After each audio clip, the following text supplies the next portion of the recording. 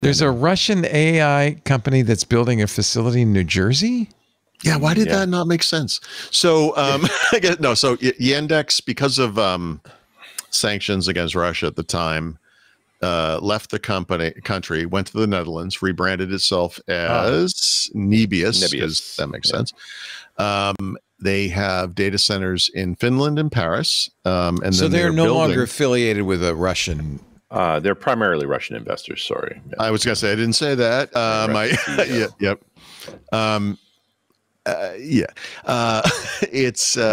Anyway, they're building 2 data centers in the United States, one in Kansas City and one in New Jersey. And the one in New Jersey, I believe, is where Microsoft's stuff is going to be. So Microsoft can't meet its own infrastructure needs, even though it's spending, I think it's at probably this quarter or something like $26 billion. Don't they own Azure? I know. That's they're building as fast as they can, but these guys have data centers and they have GPU clusters. Like it's a shortcut. It's amazing. Wow. And it's crazy. Yeah. So it's good. We're going to now have Russian data centers. What could go wrong? Yep. In Russia, the data center downloads you. That's true. Or whatever. So it's curious.